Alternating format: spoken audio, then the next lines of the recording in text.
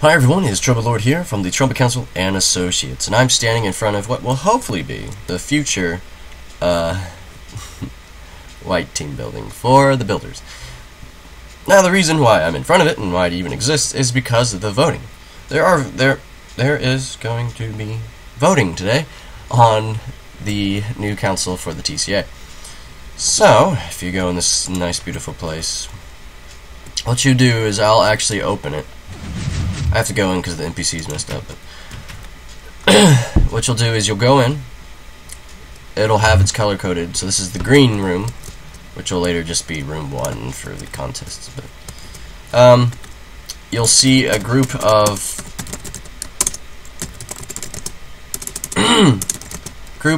the people who made it past first round and have made it to second round with a speech and the evaluation, and then we'll actually vote for them.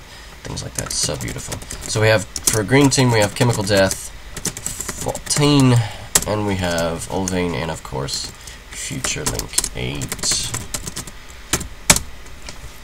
The green team and the white team, the placement for those teams have been very controversial, or kind of interesting, when the main council leader has actually not been first place.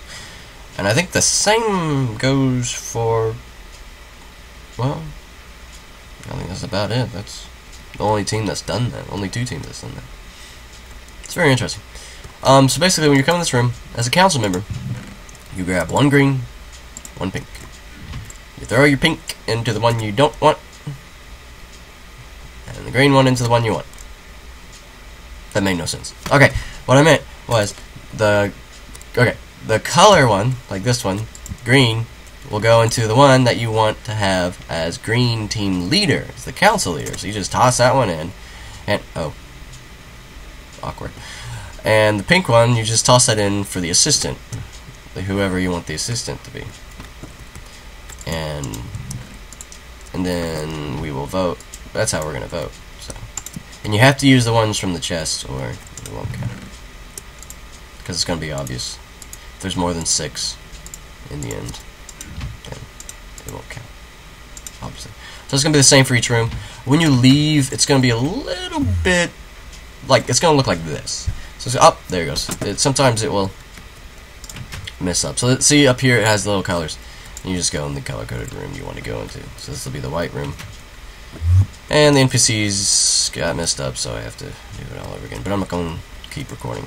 So anyway, that's basically what, that's how we're going to vote a secret ballot. Only 1 council member will be able to go in the room, and all that, and all beautiful stuff like that. So the council leaders are also asked to vote according to the speech, the first round, and of course according to their evaluation. Evaluations, you can only say good things about them.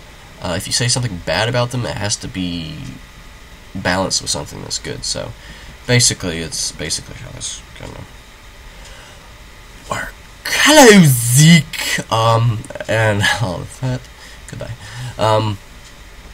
So that's basically it. It's gonna be a very interesting ballot. We've never actually done one like this, but it should be fun.